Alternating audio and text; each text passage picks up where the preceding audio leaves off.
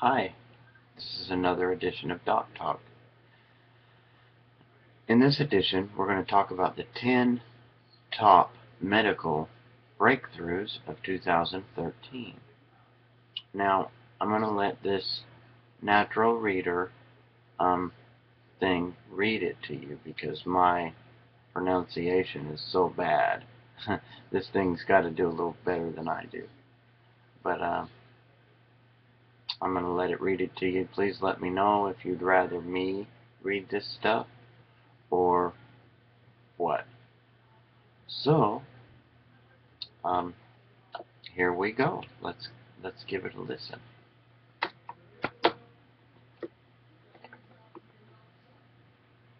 A handheld optical scanner to detect skin cancer, blameless cataract surgery, and an amazing new headache treatment are among the top 10 medical innovations for 2013 selected by a panel of Cleveland Clinic scientists and researchers. A surprising government program also made the list, unveiled at the clinic's Medical Innovation Summit. To qualify, the breakthrough had to offer a major improvement in patient care, have a high probability of success, and must either be on the market now or be close to being introduced. Here's a look at the remarkable therapies and game-changing technologies expected to dramatically reshape healthcare and save lives over the next year. Number 10. Financial rewards for healthy choices. About 96% of Medicare's budget is spent on treating people with potentially preventable chronic diseases. The bipartisan Medicare Better Health Rewards Program Act of 2012 presented to Congress offers a new approach to improving health and cutting costs. The 3-year program uses the annual wellness visit Medicare already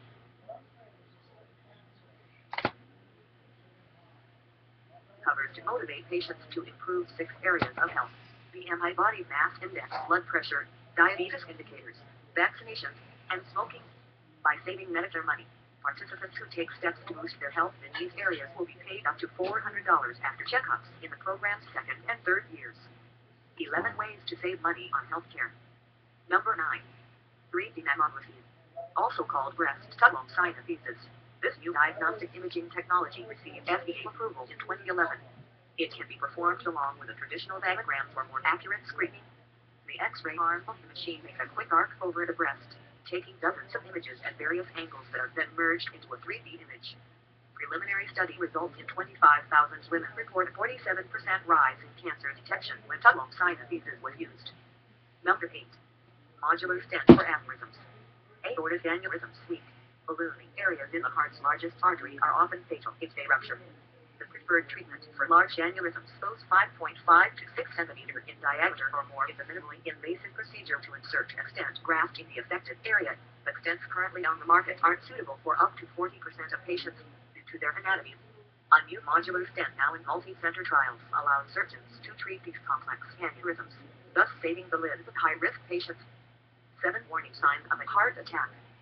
Number 7. Ex vivo lung perfusion.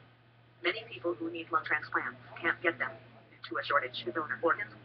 Often because of complications that make lungs unsuitable for transplantation, these organs are only harvested from 15% of deceased donors.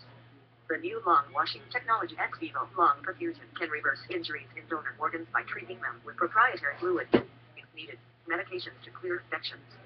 Experts estimate that up to 40% of lungs currently rejected for transplant could be repaired with this technology, which is already approved in Europe and Canada. Number 6. Femtosecond laser surgery for cataracts. Operations to treat cataracts, clouding of the eye's lens, are the most common surgical procedures in the United States and improve vision in more than 95% of cases. The new FDA-approved blameless technology already used for LASIK eye operations uses pulses of light lasting 1/4 of a second to femtosecond for more precise cataract surgery. Not only is the laser technique more accurate than traditional cataract surgery with a blade, but it also causes less inflammation and provides more stability when doctors implant an intraocular lens. Number 5. Handheld optimal skin for melanoma. More than 76,000 Americans develop melanoma, the deadliest form of skin cancer, annually, and 9,600 die from it. A new FDA-approved handheld device uses imaging technology developed by the military to guide the soul for non-invasive analysis of moles and suspicious skin areas. Light of 10 different wavelengths penetrates the skin, then computer software compares the findings to 10,000 archived images of melanoma and other skin cancers. In a clinical trial of 1,300 patients, the device correctly identified 98% of melanomas. Now, how did they do that? Um, use imaging technology developed by the military to guide missiles for non-invasive analysis of moles and suspicious skin areas. How did they make that leap of working there? That's bizarre. Wow. But let's continue.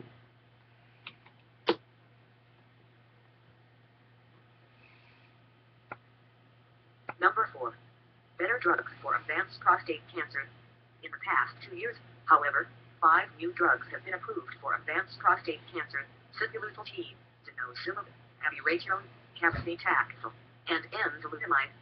Many experts believe that these drugs and others in the development pipeline could ultimately turn advanced prostate cancer into a manageable chronic disease. 9 tips to prevent prostate cancer. Number 3. Mass spectrometry to identify bacteria.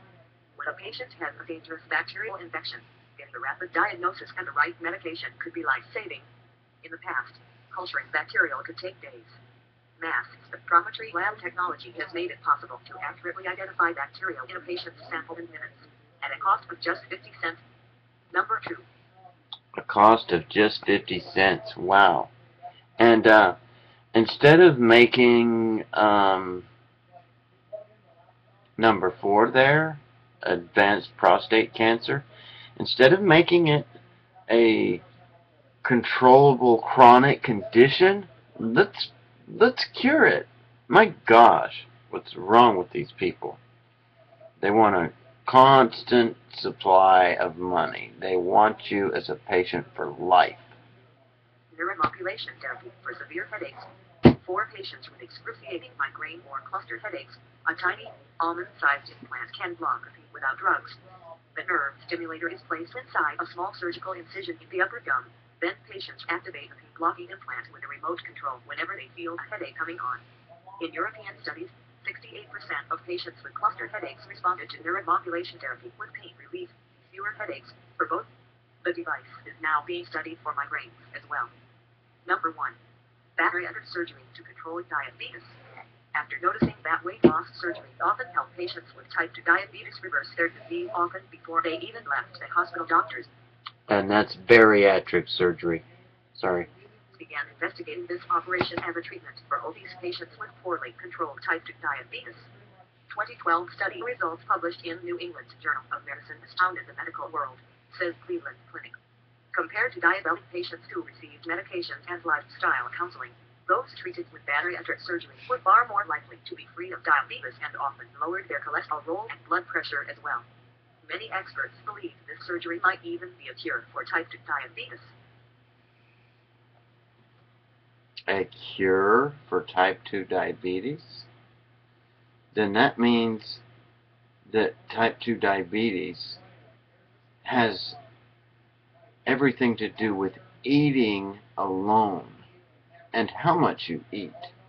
Because bariatric surgery has to deal with making your stomach smaller so that you can't eat as much food. So,